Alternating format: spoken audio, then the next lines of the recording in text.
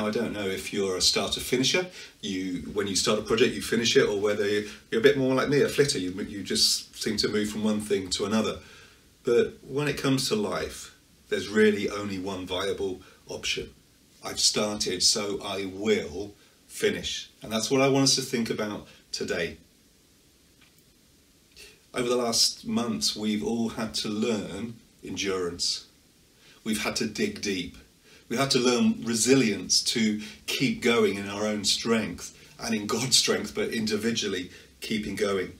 There has been no other option. It's been a little bit like running a marathon, hasn't it? Not that I've run one, but running a marathon where they keep moving the finish line. And you think you're nearly there, but then the finish line moves again. It has been tough.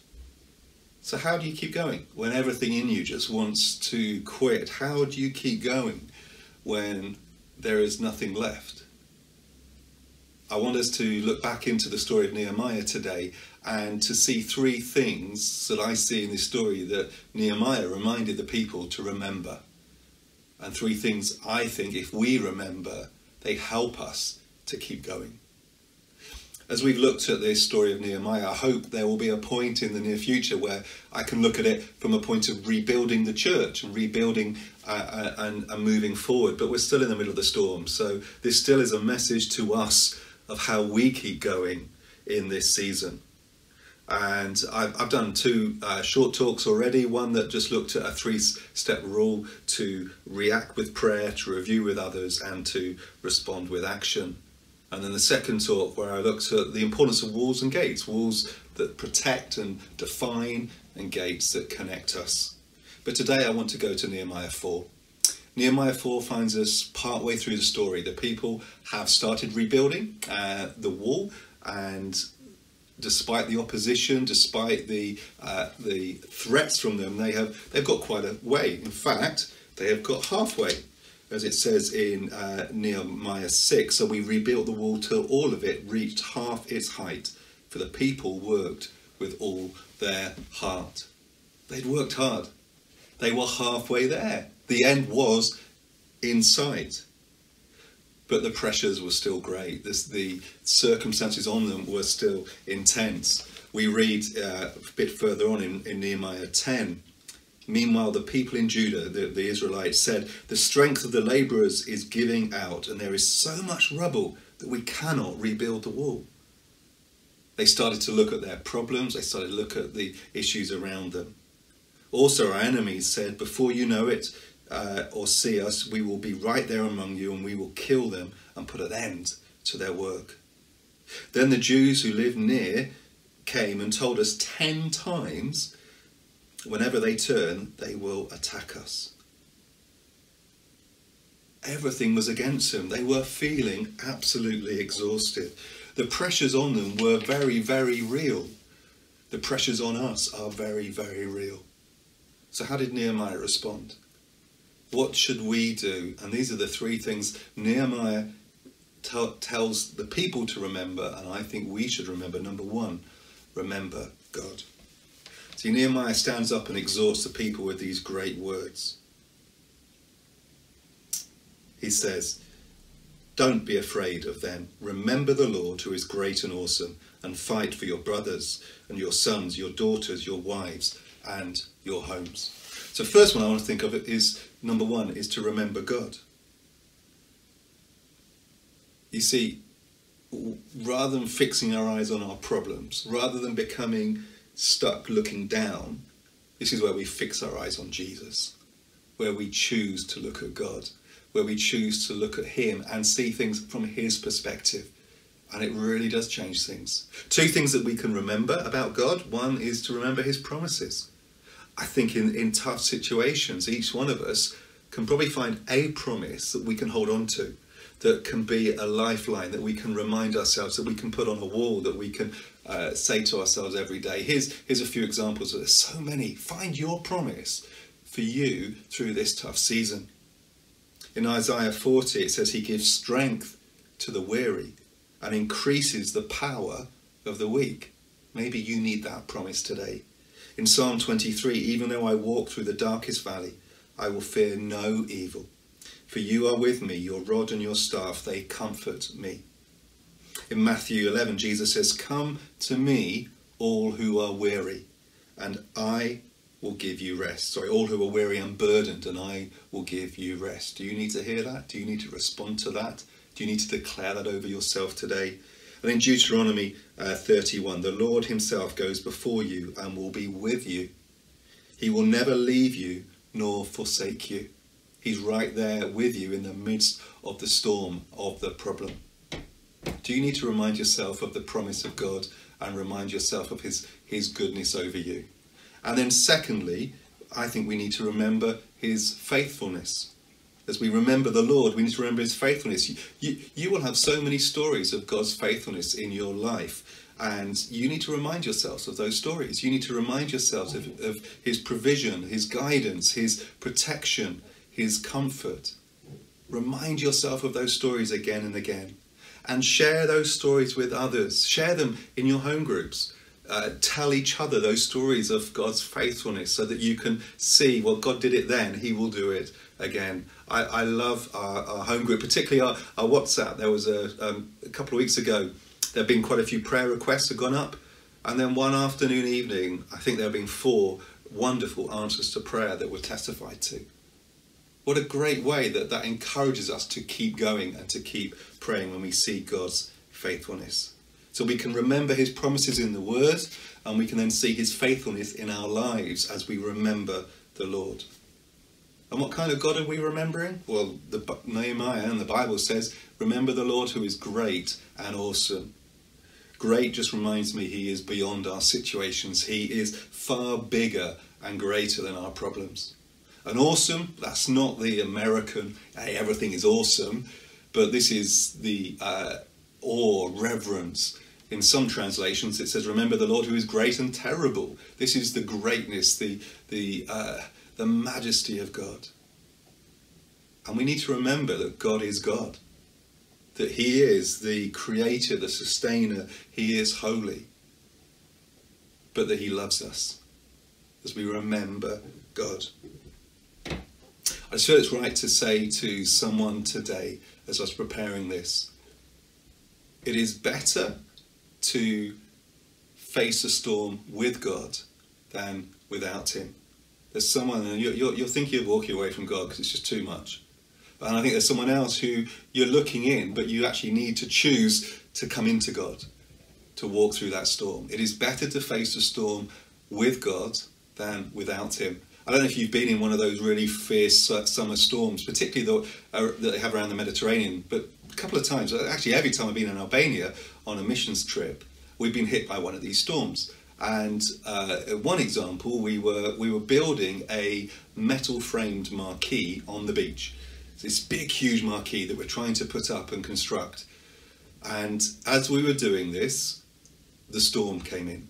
And we could see it in the distance, and we could see the black clouds, and we started to feel the wind, and the gales increase, and then the rain hit.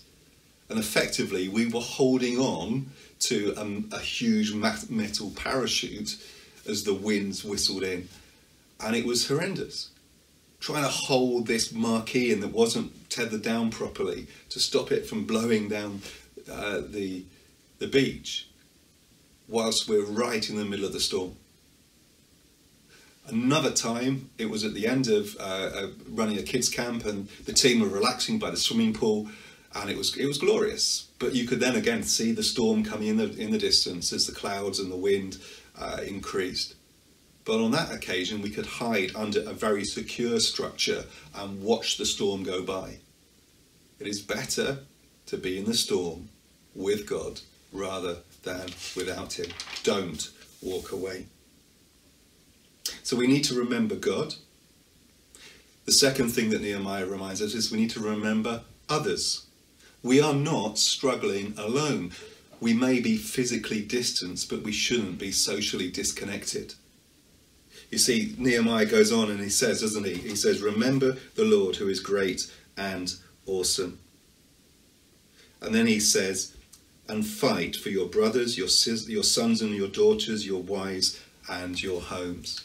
Remember, you're with others. That word brothers doesn't mean literal your brother and sister, but he's talking around brethren or community. Remember your church community. Remember your families and fight for them. We are in this together. Please note it says remember, or fight for your brothers. It doesn't say fight with your brothers. And this will be another talk, but we need immense grace in this season. When we're tired, when we're frustrated, we need grace to have the right words and the right responses so that we are supporting each other in deed and in word. But that's another talk. So what might this look like for us? Well, it's something practical, isn't it? And actually Nehemiah, either side of this verse in verse 14, gives us a little bit of indication. In verse 13 he says, therefore I stationed some of the people behind the lowest points of the wall at the exposed places, posting them by families with their swords, spears and bows. He put people in a place of protection whilst others were working. And then a little bit later on in verse 16 it says, from that day on half of my men did the work, while the other half were equipped with spears, shields, bows and armour. You see how the people arranged themselves so some were working and some were supporting and protecting. And I'm just going to hand over to Sarah now, who will just share a very practical thing that we can do in this season to be a support to each other. In verse 13 it says, I stationed some of the people behind the lowest points of the wall, at the exposed places, posting them by families with their swords, spears and bows. This time's a really challenging time for so many of us, not least of all those with young families. Juggling childcare and homeschooling and jobs is really hard. And whilst those of us who aren't in that position would love to be able to offer help and support in practical ways, this help's currently restricted. But despite the restrictions, there is one really powerful thing that we can do to support them, and that is to pray. And just like in the verse in Nehemiah, where people were posted beside families, I would like to pair up the families at King's who have young children with people across our church family who can commit to praying for them in this season. So if you would like to commit to pray for one of our lovely families, please get in touch with me through WhatsApp or email, and I'll pair you up. Let's cover our families, the parents, the children. Let's cover them in prayer in this season. So that's a very practical way. I encourage you to either take advantage of the support being offered or offer to be a supporter.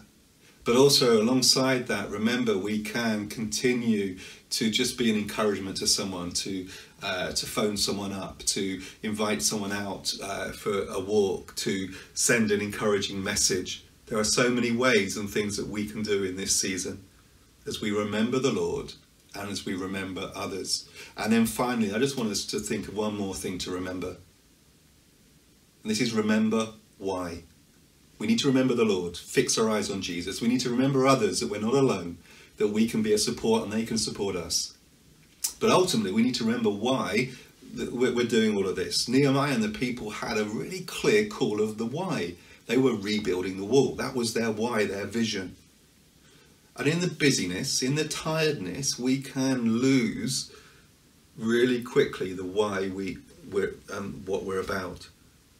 And for us, why are we the people of God? Why do we follow Jesus? Why do we do church? I think can be summed up in an answer Jesus gave when he was asked, what's the greatest commandment? And he gave two. He said, love the Lord your God with all your heart, soul and mind, and love your neighbour as yourself. That's the why. To love God and to love others. That's the why we do church, to love God and to love others. That's the why we persevere through difficult circumstances, to love God and to love others. There's a world out there that needs to know there is hope. There's a world out there that needs to know that God is there for them. There's a world out there that needs to know that there is a God who is offering forgiveness and a second chance. There is a world out there that needs to know that God is a God of love. And we are the ones who need to take that out to them. Parents, it might be that you need to, as you love God and you love others, it may be towards having to, towards your children, to show them the love of God. Or towards your spouse. It may be that for all of us, there's someone in church that we need to demonstrate God's love to. That we need to remind that God loves them, that we know is just slightly on the edge. And we need to gently draw them back to the loving arms of the Father. There will be neighbours, there will be work colleagues, there will be family members that need to know that they are loved by God. That's the why we keep going. That's the why we persevere, so that we can demonstrate the love of God to those around us. So yes, we are in difficult circumstances. Yes, the season is hard and is tough. But we've started and we will finish. We will see the goodness of God in this land. We will see his kingdom established across this community. So church, keep going. Keep remembering God and his goodness. Keep reminding yourself of his promise over you. Keep reminding yourself of his faithfulness. Keep remembering others and looking out for others and doing what you can do to be a support. And keep remembering why we do this. To love God and to love others.